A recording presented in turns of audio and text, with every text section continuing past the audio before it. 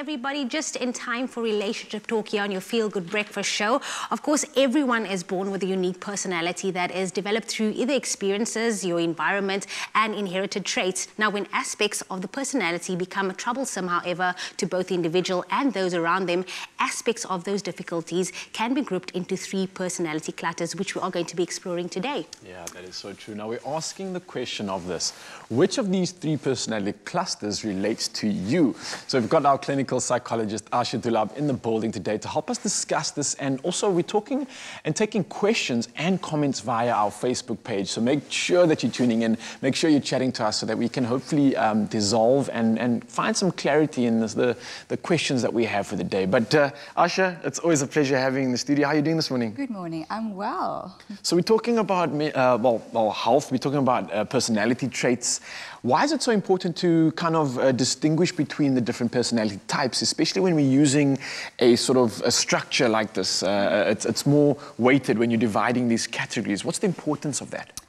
The importance is to gain a great understanding. So, let me just give you a little bit of history quickly. So, basically, our personality types were categorized in 3 clusters.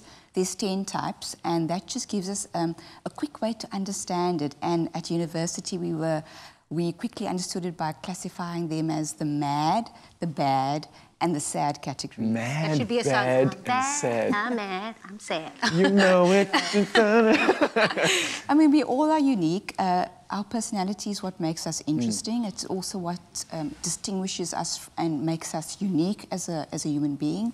And it's something that can evolve and it can change once we get some greater insight on ourselves and how to understand ourselves, but even better, how to understand other people, because it impacts on all areas of our lives. Our work, our social interactions, and all our relationships, and our sense and perception of ourselves and others as well. Okay. That, of course, is the theme for today for the relationship advice. How exactly are we going to be exploring those 3 clusters? So we're going to be looking at exactly what are the characteristics, what are the personality types that fall into these clusters. And of course, we all have traits of these personalities, and it's about looking at when does it become maladaptive, when does it become, when is there a pervasive, stable pattern in one that is actually causing distress in one's life and in one's relationship. So it must be maladaptive, it must be a pattern, a stable pattern that we're looking at to say, this is now an area of concern, because it's actually, it's an illness, when one's personality actually causes us more distress and impairment than rather good. And understanding it, I think so quickly there's many people that are going onto Googling types of personalities, but there's a lot of depth, and it requires quite a trained mind and eye to really be able to classify them accurately. Yeah, and I'd imagine also the way you're mentioning it now, you've got almost somewhat of 10 or more character types. We're just using a basic sort of filter to start that process of defining and understanding, but it almost seems to me that it's dramatically important. I mean, I don't even know if this is a question or not, but just thinking out aloud, if I didn't understand myself, I could get caught up in being so naive to the negative impacts I have in my environment without even knowing it, I would imagine, right? Absolutely. That's why the awareness is so critical, because if you are living with someone that has a personality imbalance, or let's call it disorder, it's very, very tough. And with that misunderstanding, it causes a lot of chaos in families, in relationships. And with more understanding, there'll be greater empathy, greater compassion, and more awareness. And of course, a greater sense of overall mental well-being. Lots to get into on your Feel Good Breakfast show. And maybe you can weigh in which of the 3 personality clusters relates to you. Of course, Asha Dullabh is here today to help us discuss this topic, and also taking all your questions and comments via our Facebook page. Do connect with us, Expresso Morning Show SABC3. We'd love to hear from you. It's my Feel Good Breakfast show.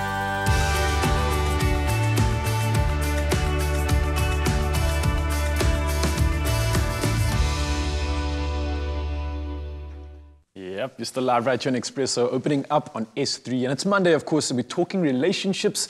And today we're asking the question of which of these three personality clusters relates to you. Now, we're back with our resident clinical psychologist, Asha Dullabh, to unpack this topic and weigh in with your questions and comments on our Facebook page. And we're talking about all things personality traits this morning, indeed, yeah. Three clusters. Let's talk about the first one, MAD, okay? What traits do they have and how do they approach situations in their life? All right, so the MAD is the odd and eccentric kind of personality. So they sometimes referred to as weird, but these kind of people are sometimes paranoid, so they're quite suspicious, distrusting of other people. They can take offense very easily to remarks being made. Sometimes you can just look at them and they question, why are you looking at me? They're also sometimes socially awkward. They withdraw from society voluntarily. That's what they choose. That's what they're happy with. So they don't find themselves easily able to go to a party or socialize easily. And they're very happy with that. And you also get the other type where, people, they have their own kind of belief systems. They almost have like their own sense of magical thinking, very eccentric in the way they look, in the way they relate to others. And again, if it goes to the extreme, it can become quite distressing. I mean, can you imagine someone that is quite paranoid all the time, distrusting or skeptical or suspicious in one's home? I mean, that will be very difficult to deal with. So that would be the MAD categories. People, it's like just the kind of oddness of individuals. And remember, in all of these clusters, we all kind of present with all a little bit of each. It's again, what's important to note is that when it becomes pervasive and there's that pattern of impairment in relationships, that's when the concern is. And then going on to the second one, which is the bad. Can I ask a question just before we get into the second one? You're speaking about relationships now. Will it balance out if a mad person and a mad person were together, or would it be better for a mad and a sad or a mad and a bad to be in a relationship together? So it's all about trauma bonds. I mean, we all come from trauma, and when we connect, it's about, like, for example, a bad is more about invalidation, traumas, and a mad may be a bit about another kind of trauma that they, maybe abuse in their childhood. They come together, it's all that they know, and it kind of plays out in a relationship. They can become quite dysfunctional, but if you have awareness and you get the appropriate treatment, you can actually resolve that trauma bond with the correct treatment. So it is about, again, bringing in trauma, because a lot of these personality challenges are rooted in trauma and childhood trauma that evolve over time. And again, the awareness is important. Yeah. Let's talk about bad. Sorry, I broke you okay? Okay. Bad personality cluster. So the bad is the erratic, dramatic, chaotic, emotional individual. This cluster is quite a significant one because we hear the terms antisocial, we hear the terms narcissistic, histrionic. Those are the common ones, the borderline personality, which we often see in practice as practitioners. And these kind of people, there's quite a mixture. The antisocial is the one that, there's no remorse. These people, they find themselves quite often in trouble with the law. There's a lack of empathy. They struggle to really, regard anyone's feelings or behaviors. So they often the liars, the cheaters, the betrayers. But very careful, once again, to just label someone as that. And of course, you have the histrionic personality, where they are needing the attention. Look at me, needing to be admired. They can sometimes find themselves in, having spending sprees, quite seductive, promiscuous in their behaviors. And again, when there's a pattern, that's the alarming bells. And of course, the narcissist, I mean, that's quite common that we hear a lot of these days. The key word is the arrogance, the grandiose sense of self. Actually, those people lack self-esteem. And there's also a theme around this category where there's a sense of abandonment. So that's quite an important theme. Abandonment, neglect, rejection are underlying themes to these personalities, which are rooted in the trauma in childhood. And of course, the sad is the anxious avoidant type. These are people that we call them the worry type. They're quite anxious. They can avoid people. They are, again, also socially awkward. It may also overlap with the first one that I described, but these people, they are finding themselves quite sometimes like they naturally withdraw from having any kind of interaction with other people. And also with the OC type, the obsessive compulsive, those people are very much rigid thinkers. They like to-do lists, checklists, and it can go to the extreme where, you know, living with someone that's quite rigid and inflexible can create quite a lot of problems in relationships. We really are tipping on the iceberg on such depth of personality, but you of course get the dependent as well. They cannot make decisions without checking in with someone else, and that also can create a lot of conflict in relationships. It's my feel-good breakfast show.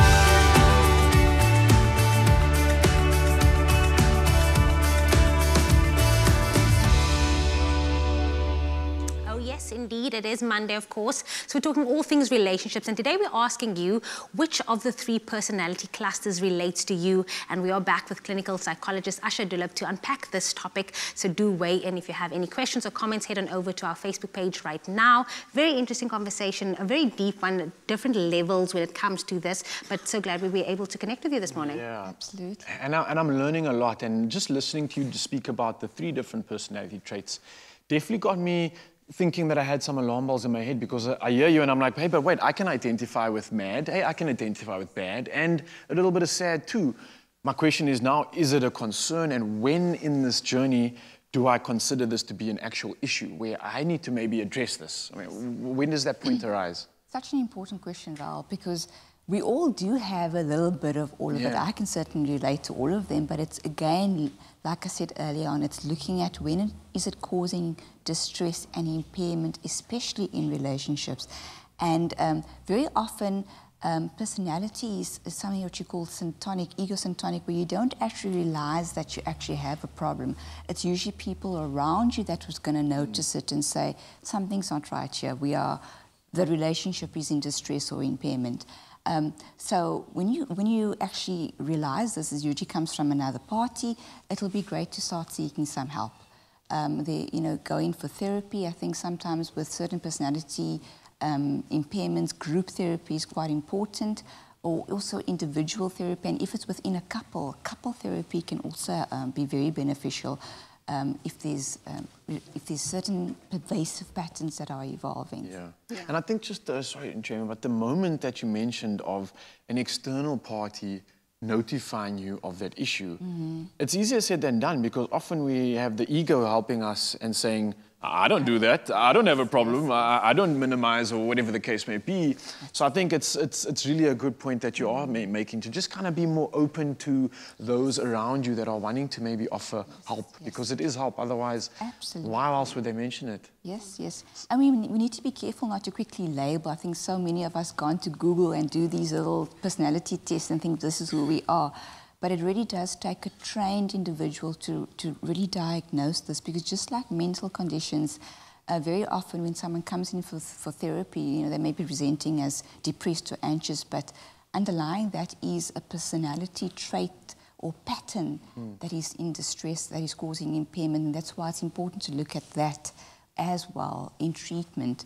And sometimes that is more of the issue, the personality that needs to be addressed in mental wellness or in illness, rather than the actual condition that the person presents with. Closer to the source. But we also speak about, someone coming to tell us that is our personality trait. But I think when we mentioned it in the first time, it's also about introspection, understanding who you are before just labeling it to someone else. Let's talk about other treatment options. You said speaking to someone. Is there a specific someone that we have to speak to when we do identify with one of the personality traits? Absolutely. So I think with personality, it's definitely someone that's trained in the field of personality. Of course, psychologists, clinical psychologists are trained. Certain people have a speciality in looking at personality types. And certain treatment models are more sort of evidence-based treatments for personality. Things like cognitive behavioral therapy and dialectical behavioral therapy. These are magnificent treatment models that can really help, gain that awareness and really help with people overcoming these pervasive maladaptive patterns. So definitely also a lot of these treatments can be done within group settings, which is phenomenal for the healing process. It's just about taking that step to seek the help when you are able to identify that there are these patterns.